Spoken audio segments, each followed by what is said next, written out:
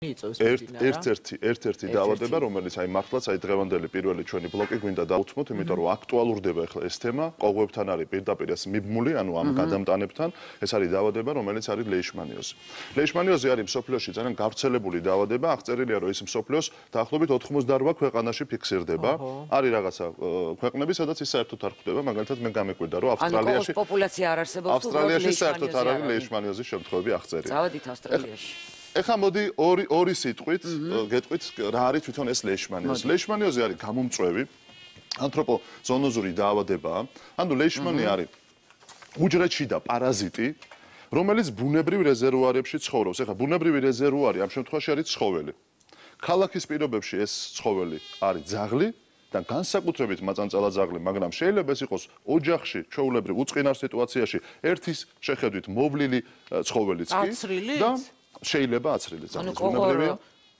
და ასევე არის ბუნებრივი რეზერვუარი, ეს არის ლეიშმანის გამომწვევი, აი პატარებს თქვენ ხედავთ, ბუნებრივ გარემოში ესე ტურა, და ასეთი ცხოველები, რომელთა გარეული ცხოველებში ცხოვრობს.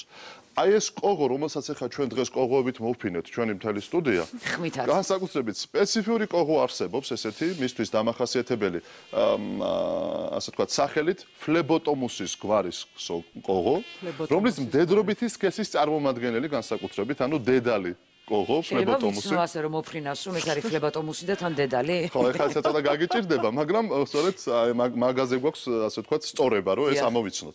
აი ეს ფლებოტომუსის კოღო თავისი კვებისთვის სისხლს იყენებს, ბუნებრივია, ხო? ცხოველმყოფელობისთვის მას ეს სჭირდება. აი ეს მიდის და აი მაწანწალა ძაღლს უკბენს და ინფიცირებული ძაღლიდან, რომელიც კიდევ ერთხელ თქვი, რომ ეს არის ლეიშმანიის რეზერვუარი, მისგან სისხლით ამოიღებს ამ ლეიშმანიოზის გამომწვევს.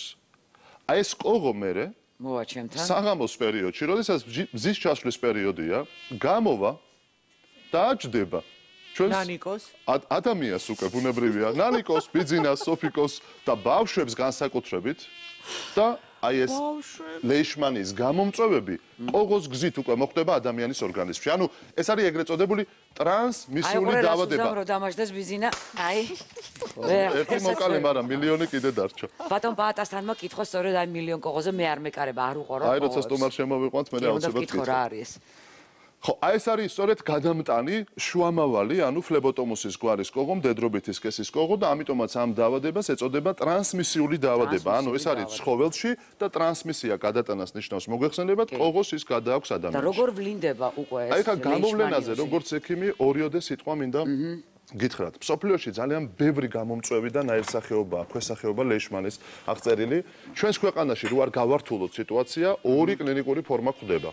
ეს არის კანის ლეიშმანიოზი და ეს არის ვისცერალური, ანუ შინაგანი ორგანოების დაავადებით მიმდინარე ლეიშმანიოზი. აი ლეიშმანიოზი ჩემი სტუდენტობიდან დაწყებული, არ გადიოდა პერიოდი განსაკუთრებით შემოდგომა ზამთარი, რომ მთელი პედიატრიული კლინიკა ასეთი პაციენტის შემთხვევაში ეს კანის ფორმა ფეხზე იდგა ხოლმე, იმიტომ რომ ბავშვს როდესაც ეს კოღო უკბენს, დაახლოებით 5-დან 1 წლამდე ინკუბაციური პერიოდი, როცა არაფერი არ, 3-დან 6-7 თვე არის საშუალო პერიოდი. ანუ ზაფხულში ნაკბენი, ეს არის ივნისი-აგვისტოს პერიოდი, დაახლოებით ზამთარი გაზაფხულზე გამოვლინდება. ნოემბერში შეიძლება გამოვლინდეს. ვლინდება. ამ შემთხვევაში მას უვლინდება ბავშვს, პატარას. ეწყება აუხსნელი ტემპერატურული რეაქციები, რომლის მიზეზი ვერ დგინდება. ბავშვს აქვს შემცირებები 39-40 გრადუსამდეც კი ადის სისხლი. ეს გრძელდება 2 კვირა და მეტი. ბავშვს ეწყება ღვიძლისა და ელენთის გადიდება, იმიტომ რომ ამ ორგანოებში იწყებენ ცხოვრებას ეს ლეიშმანის გამომწვევები. ვაიმე, რა საშიშია ბავშვებზე და პრაქტიკულად, აი ბევრი რო არ ვისაუბრო და კიდე გვექნება ამის შესაძლებლობა. აი გეტყვით ორი სიტყვა. აი ბავშვის კლინიკური მიმდინარეობა დაახლოებით ემსგავსება ლეიკოზის მიმდინარეობას. აი ძალიან სერიოზული დიფერენცირება არის საჭირო და ხშირად ძვლის ტვინის ფუნქციას აკეთებენ, სადაც საბოლოო ანუ ექიმებს უჭირთ ამოცნობა რეალურად ბავშვს ლეიშმანიოზი. ეხა უკვე აღარ უჭირთ, იმდენად ბევრი შემთხვევებია, მაგრამ ხო, ძალიან მნიშვნელოვანია. ეხლა ჩვენ უნდა ვთქვათ უკვე დავპატიჟოთ ჩვენი სტუმარი. აუცილებლად ბევრი შეკითხვები გაგვიჩნდა. მე მიყვარს მისი სტუმრობა, იმიტომ რომ ყოველთვის გვაწმარებს, გვამშვიდებს და ძალიან კარგ ნოთზე გვაგზელებს. სწორედ ამ საკითხებზე სასაუბროთ. დღევანდელი ჩვენი სტუმარია დაავადებათა კონტროლის ეროვნული ცენტრის სამეცნიერო ხელმძღვანელი ბატონი პაატა იმნაძე. მოგზაურობთ პაატა.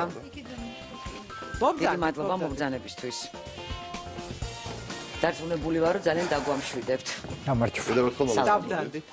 ბატონო ბაადა, პირველი კითხვა მექნება მე თქვენთან.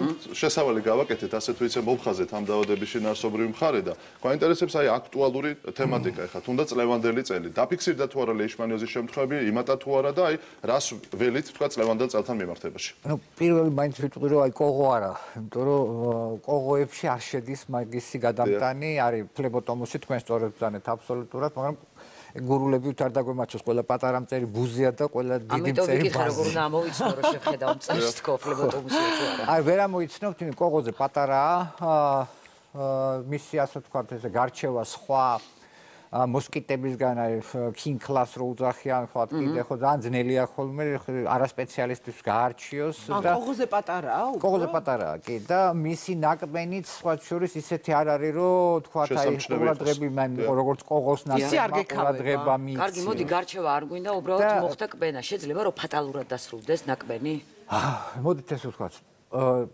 უკვე თქვა ბიჭირამ რომ თქვენ შეიძლება ყველას გიკბინოთ იმან მაგრამ არაფერი არ დაგემართოთ ანუ იმანაც კი რომელიც არის თქვათ მატარებელი ლეიშმანიების ხო ის ბევრს კბენს მაგრამ დაემართება იმას აი 4 წლამდე ასაკის ბავშვებს ვისაც სუსტი იმუნური სისტემა ვისაც სუსტი იმუნური სისტემა შეიძლება დიდებსაც დაემართება ან ადამიანის იმუნოდეფიციტის ვირუსი თუ არის პრობლემა გეთახმებით გვაქვს ასეთი შემთხვევები როდესაც იმუნოდეფიციტიან ადამიანებს ემართება თქვათ ლეიშმანიოზი ну აქედან გამომდინარე და თქვენ უკვე არ თქვით ამის შესახებ ხა ის ეხლა დაიწყებს კბენას ცოტა ხანს ჯერ არის და დეკემბერში იანვარში თებერვალში შეიძლება გამოვლინდეს აი ბოლო შემთხვევა ხა წელს დიაგნოზ დასმული იყო 2 კვირის წინ და რამდენი არის ეს ადამიანი მისი ინკუბაცია რამდენი ხანი გაიწევს? ანუ შარშა ნაკბენი ეხლა იყო ინფიცირებული. რა ვერაგი და და სტატისტიკა როგორი გვაქვს? რამდენი ადამიანი ავადდება წელიწადში? ესე არის ხოლმე, ну 100-ის ფარგლებში, 100. და ფატალურად არც ერთი არ სრულდება. სამწუხაროდ ძალიან იშვიათად, მაგრამ ეს ხდება ხოლმე, თქვა, რამდენიმე წელიწადში ერთხელ, როდესაც ну დროზე არ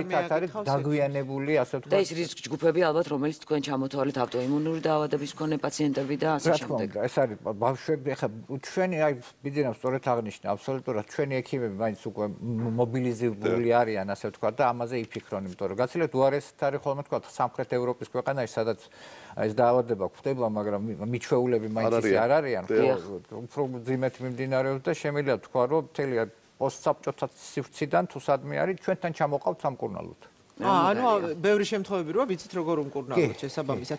რამდენადაც ვიცი ახლა ბიზნესმაც ახსენა ცხოველსაც შეიძლება დაემართოს, ხო? კოღო მოკბინოს ცხოველს და პირველ რიგში ეს ცხოველი არის რეზერვუარი. კი, ცხოველს ემართება ერთადერთი რაც არის, კი ქუჩის ძაღლებს ემართება და ქუჩის ძაღლებს ადრე კლავს. იმიტომ რომ მოუვლელები არიან. ამიტომ ქუჩის ძაღლები მაგრამ ის არ არის მე ადამიანის საშიში. უფრო არის შინაური ძაღლები, პატრონიანი ძაღლები, იმიტომ რომ პატრონიან ძაღლებს უვლიან და ამიტომ ისინი უფრო დიდი ხანი არიან ხოლმე ლეიშმანიოზის მტარებლები.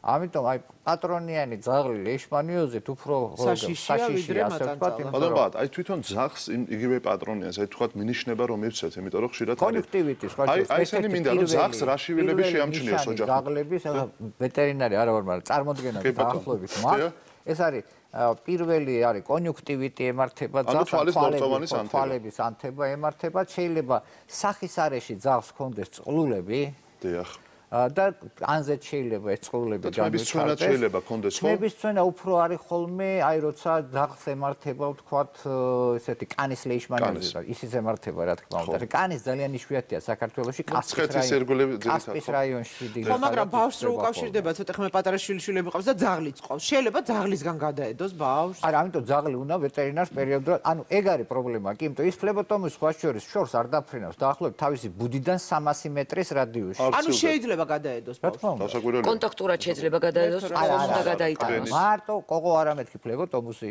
არა, კონტაქტურად?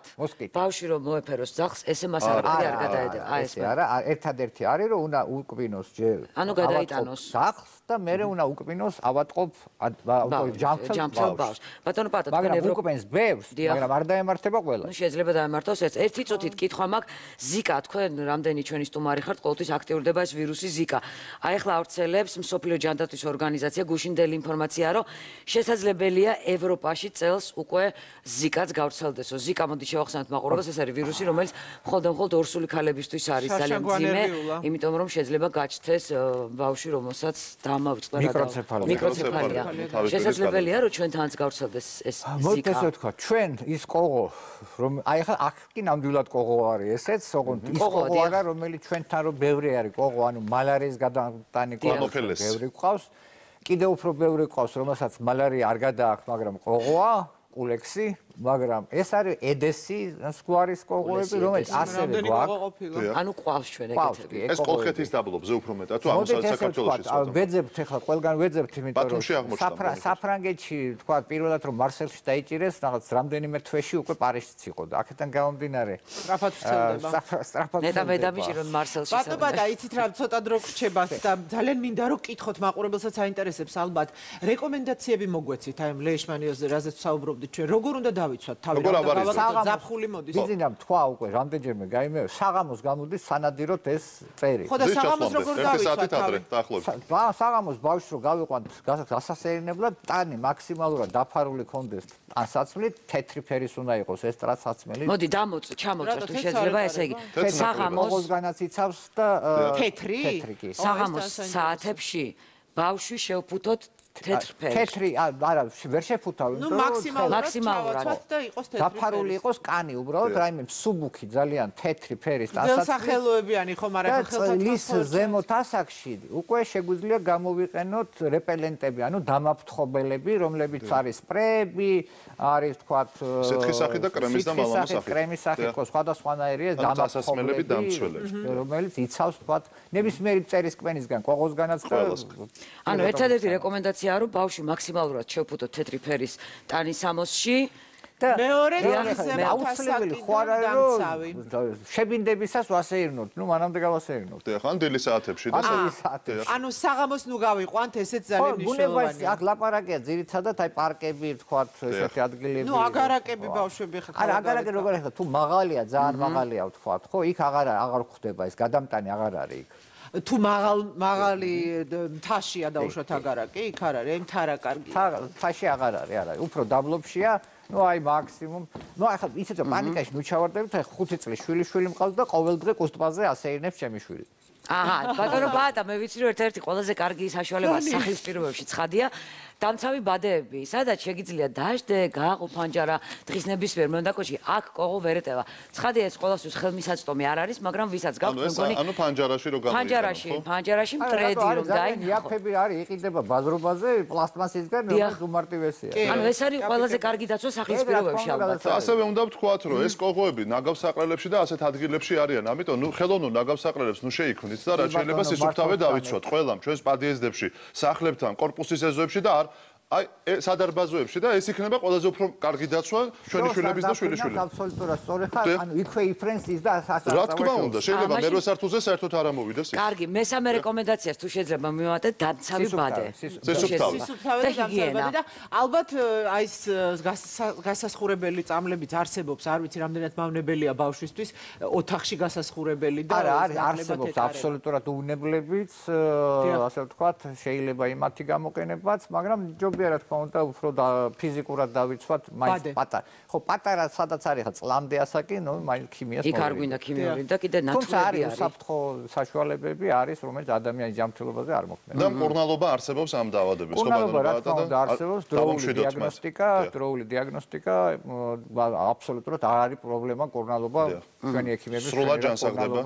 ბატონო პატა, თუ შეიძლება ისევ ზიკას დაუბრუნდებით, თქვენ ახსენეთ კოღოს რაღაც სახეობა, რომელიც მე არ ვიცი. შეგატყვეწიეთ, ანუ არის ჩვენთან რეგიონი, სადაც უნდა გვეშინოდეს ზიკასი. არა, ზიკასი არ უნდა გვეშინოდეს, იმიტომ რომ კოლხეთის დაბლობი ახსენეთ. ბევრი გვაქვს, მაგრამ მალარია არ აგვაქვს. არ აგვაქვს. რატო? იმიტომ რომ თუ თქვენ არ არის მალარიანი ავადმყოფი, ვერავისგან ვერ გადაიტანს. ეხლა ზიკა საიდან შეიძლება შემოვიდეს? ეს ბრაზილია ან ნუ დაახლოებით 60 ქვეყანაა, სადაც არის დღეს. ნუ ხა ყველაზე ევროპა დიდი საშიშროება. ქართველები ხა ძალიან თავს იკლავენ და კოპაკაბანას პლაჟზე დადიან მეთქი დასასვენებლად მასიურად, ნუ ალბათ ჩამოიტანოს ანუ ვიღაც უნდა წავიდეს ბრაზილიაში, გახდეს იქ ავად და ჩამოიტანოს აქ. ამიტომ ხა ორსული ქალებს ვეუბნებით რომ უწახვალთ. ძალიან ხშირად შეიკავეთ ბრაზილიაში წასვლისგან.